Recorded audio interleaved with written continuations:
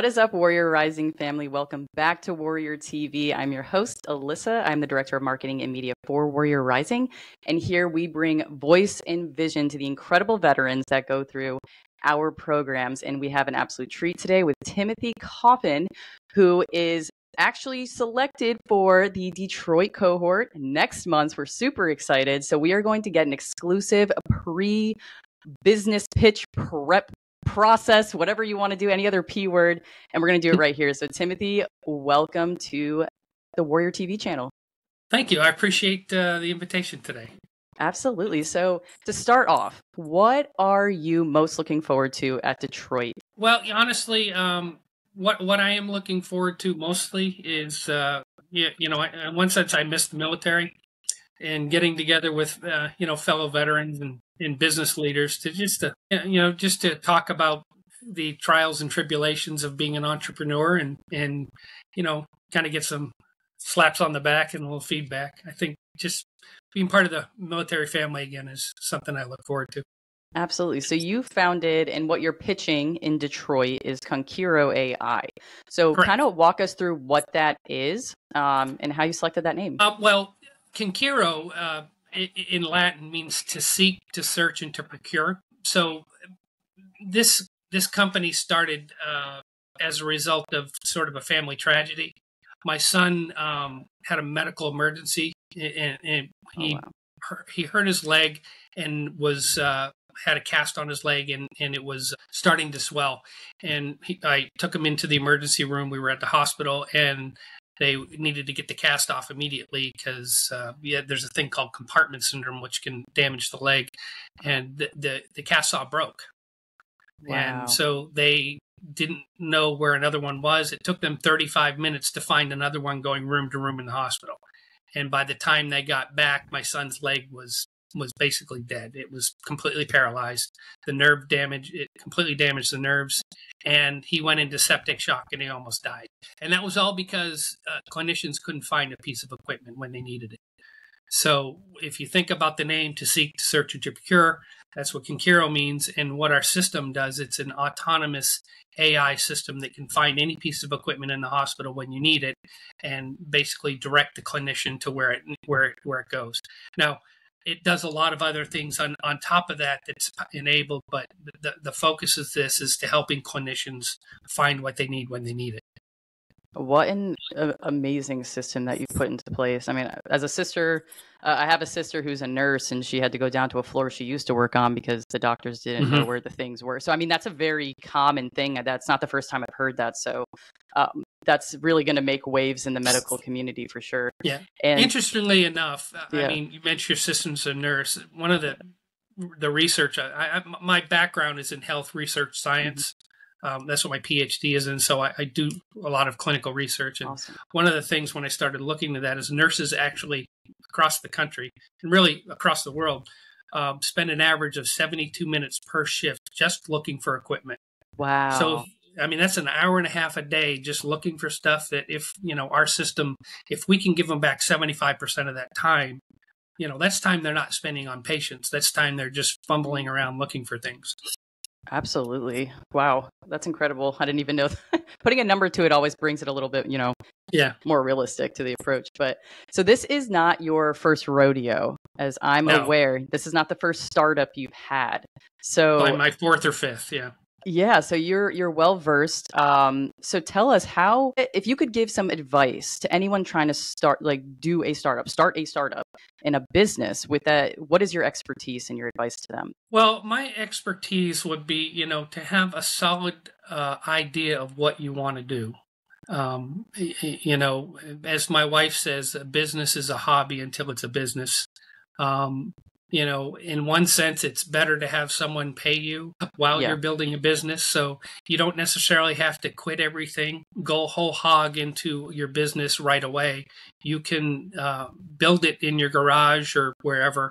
And as it grows and develops into a business, you can transition your attention to it. In knowing what you want to do and making sure, there is an actual market for what you want to do. Just because you're interested in it and you think it's a great idea, you really need to validate that idea through a lot of customer research, and then figure out where the money's going to come from, whether that you're going to fund it or you're going to get other people to fund it. Yeah, that's a great piece of advice. And the last piece of advice is, it's hard. It's not going to be easy. You're going to have a lot of setbacks. You want to have fun while you're doing it. You want to be with people that you have fun with, and at our company, we look at every failure as an opportunity for success. We don't look at failure as a bad thing. It's just another thing that didn't work. We go find something else to do. Yeah, we fail forward. That's what we do. Exactly. Awesome. I love that. And so how did Warrior Rising play, the Warrior Academy, Warrior University, all of it together? How did that play into adding a new layer to what you're doing with Conquiro? Since obviously it's not your first time, what value did you get from this? Well, I get asked all the time, because I've been talking to a lot of investors, what my biggest fear is. It's not my people. It's not my technology, and it's not my concept. It's not even my customers. It's where am I going to find the money? And what Warrior Rising helped me do is really focus my attention on what and how to communicate with potential investors, how to develop a pitch deck, what is important to say. Mm-hmm. I want to put 50 slides in the pitch deck and tell them everything I need to know and why I do it and the whole background and stuff like that. I think the why I'm doing this is very important and resonates with folks, but they don't need to know every detail of the design of my system. They need to know I got a system, and really focusing that pitch down to a refined level, keeping it simple. And, since I've been doing this, I've been doing a lot of pitches, and investment folks I've done the 1 minute pitch, a 5-minute pitch, a 10-minute pitch, so having that deck and being able to really narrow it down. A 1 minute pitch is actually the toughest. The elevator pitch. So really refining your message to just the pieces of information that potential investors want, because the pitch deck is just a teaser. It's that it's that that invitation. That's when you walk up to someone and go, "Hey, you want to go out?" And you have that 30 seconds or 5 minutes to get their interest, so they can come forward later. And what Warrior Rising helped me to do is really to hone in and focus on that message to get the second date. Yeah. Awesome. And I know you touched on, storytelling, and that's actually one of the most common questions that veterans reach out to me, since I do a lot of, marketing and media. Other than the health and wellness that I taught during Warrior University, I help with like brand building and storytelling. And it's interesting to me that it's a little bit difficult to sometimes understand that we have a story or even find it, right? So was yours, when it comes to storytelling, I mean, you said it in the beginning, was that something difficult that you really had to think, or was that just like I already know like my why? Well, I'm Irish, so I can tell stories. Yeah. Like I said, in one sense, this story is hard for me to tell because it actually is very, excuse me, even That's now, okay. it is a very emotional story. It's something that I had to practice telling, because this happens to me when I really think about what happened. It was a very traumatic part of our life. My son, as a result of this, ended up having 25 surgeries after. Oh my gosh. I mean, so for the next 5 months, we were in and out of surgery while he, and I know a lot of my veteran brothers and sisters went through this themselves, because, this is very similar to a war injury. I thank God that my son's surgeon had just got out of the military, and she was a former combat surgeon. So I was in Washington, D.C. when it happened, and she, when she saw what happened, the injury my son had, she went over to Bethesda and got some technology that the military had been developing to treat that type of things, and brought it back to our hospital and used it on my son. So, so telling that story, the hard part of it is the getting through it quickly and not making too big a deal about it, just talking it. So, one thing you mentioned a second ago, Alyssa, that, I didn't touch on is the stuff that you were talking about, the wellness. This isn't my first rodeo, and I find that I'm always the last person I think of Yeah. You know, in a startup, I was always paid last. Financially, I made sure everybody got paid before I did. I made sure everybody went home before I did. You know, and I had the tendency to not sleep, stay up late, and not take care of myself when I get into this highly focused mode. So, you know, the sessions that you had that say, you know, kind of slap me across the head and say, "Hey, stupid, you know, take care of yourself." Don't, you know, if you don't, like, how can I take care of my people and how can I take care of my family if I don't take care of myself? That wellness focus, I think, is pretty important. Someone once asked me if, you know, how you find balance. I run a couple companies. I teach at 2 universities and I coach hockey at one of the universities. Oh, wow. It's like, you know, how do you find time? It's like, how do you find balance? And, you know, one of the recommendations I make to people is that balance, if you try to find balance in your life, you'll kill yourself, because there is no way that the responsibilities in your life can be equal. What I really recommend people is to find rhythm, because there are times when certain things are going to have to take the front and you're going to have to focus on them. What you need to do is remember, while you're focusing on that, you need to get back in the cycle. Sometimes you have to focus more on your family. Sometimes you have to focus more on your business. Sometimes you have to focus more on yourself. But to get in a good rhythm of going through those cycles so they're not too long. Because if you're focused too long on your business, you lose your family. And if you focus too long on your family, you lose your business. So you just have to keep that rhythm. That's another great piece of advice for entrepreneurs. I mean, pouring into your cup so you can then pour into others, but also that rhythm, that flow, getting into a flow state to be productive and to get everything done. Because that's something I completely agree with, is balance. I get asked the same thing. How are you a mom? How are you doing this stuff? How were you able to leave your corporate job? And I was like, I had a lot of hard work, and it's not like I just did it with like, oh, I hope it works out. But there's still no balance, even without the corporate side like haunting me. I'm like, there's still challenges on the other side. and I've seen people just, when I say kill, well, maybe even kill yourself, but that just run themselves in the ground because they're trying to give a quality to every part of their life, and it's just not possible, and it's not always necessary. So I think that's an important lesson that people have to keep in mind. Absolutely. And kind of touching on something you had said, so when you do go through these tough times, and most if not all veterans have something, even if it's just that transition period, right? Like you lose that purpose, identity. Maybe the place you go to next doesn't have task and purpose as the drivers, right? That's something that bothered me a lot in corporate, is like, I am a very task and purpose oriented person. So what motivates you to keep pushing forward through the tough times, through the times that really make you think, do I even want to do this anymore? That's a good question. I probably suffer from ADD. Same. Because, which, you know, can be a curse, but sometimes it's great, because, you know, you have those thoughts and you go, oh, a squirrel, and you're on to the next thing. Yeah. But you know, I do believe in God. I meet with my, I would call, I guess, spiritual advisor at least once a month and spend an hour and just talk. You know, and it's, I don't know. Don't know if it's counseling or spiritual work, but I do take time for that part of my life, and that helps me maintain a focus. And you know, I love my family, and so I do this for them. And I got to be honest, I do it for me too. There is some validation in building. You know, I came out of special operations in the military. Yep. I'm kind of a cowboy when it comes to things, and entrepreneurism is the most like special ops on the outside. You know, nothing ever goes right. You're always going into an environment that's constantly dynamic and changing, and you got to make decisions quickly.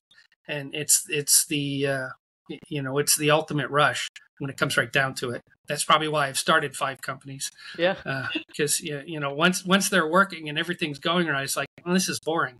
Let's go do something else. Let's go do it again. Yeah. Yeah. That's awesome. So how have you been preparing yourself and your pitch? What's that process look like as we're heading into Detroit? We got a little bit of time. How are you setting yourself up for success? Well, I mean, I pitch a lot. I pitch a lot to my mirror.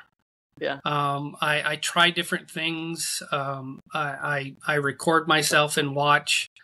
I try like my wife said, don't say I realize that while I'm talking, there's words like like, that I try to avoid saying. Silence is okay. If you don't know what to say next, don't talk. You don't have to make up words or fill in the silence like that. Yep. So really, you got to do the pitch 1,000 times. Trying to get off script is difficult. Also realizing that if I don't cover something that I really wanted to cover, it's not the end of the world. And I have a good team around me. I have 2 partners. One of them is 26, one is 36, and today I turned 58. Today's my birthday. Oh, happy birthday!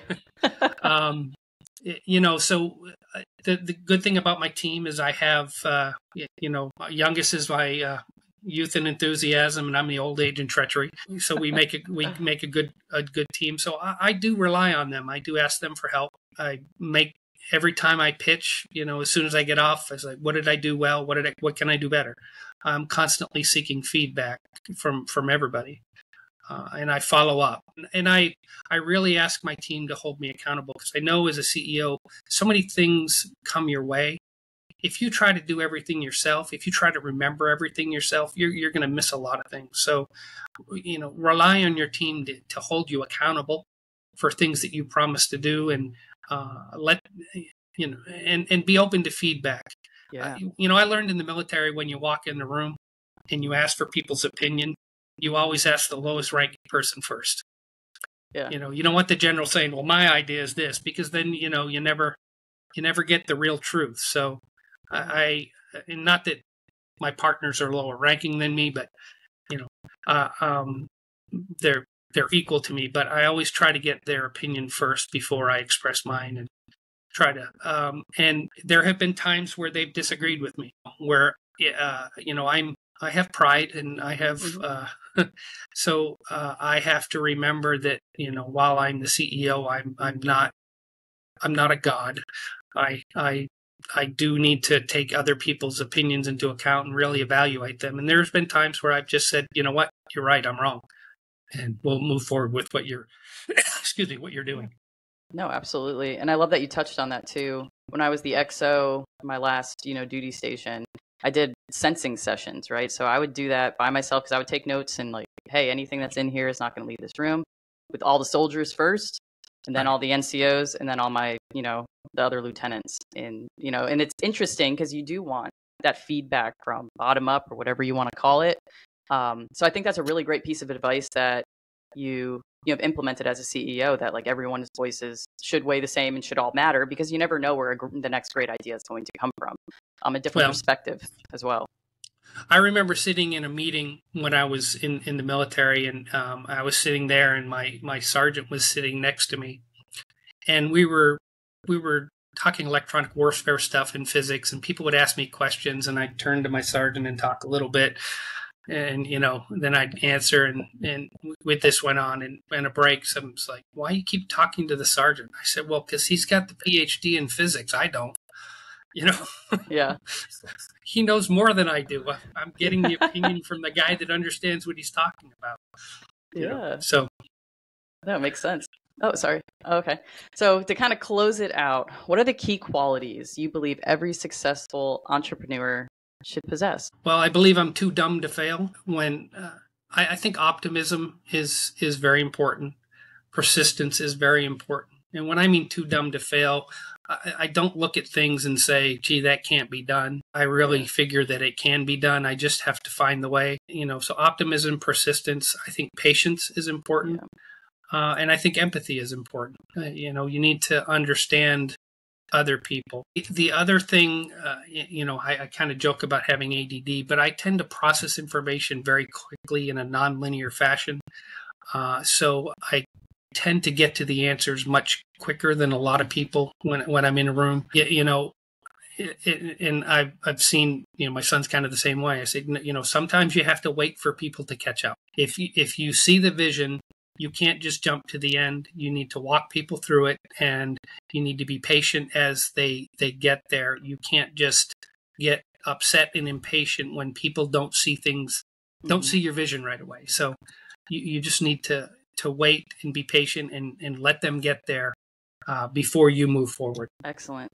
A lot of awesome information and tidbits, tips, all those types of things for entrepreneurs. And we will be following up with you after the event. So everyone stay tuned because we will talk to Timothy again. But I just wanted to say thank you so much. And can you give us like a website that if anyone's interested in Conquiro, where they can locate that at? So our website is www.conquiro.ai, and we'll be happy to have you visit. We'd be happy to have you invest. Yeah. Got very good terms right now. And Alyssa, I just wanted to say to thank you and the group at Warrior Rising and tell you that I'm very honored that I was selected to come to Detroit, and I look forward to meeting you in person. Absolutely. Likewise, I'll see you in Detroit along with the other veterans. I'm super excited for this event and to see all the pitches. So thank you again, Timothy. And for everyone listening, if you're unaware of what Warrior Rising is, we are the premier nonprofit for veteran entrepreneurs. So whether you're in the beginning, the middle, or you've already established your business, you have 5 businesses like Timothy here, then this is still the place for you. So thank you for tuning in, and we'll see you next time. Thank you. Thank you very much.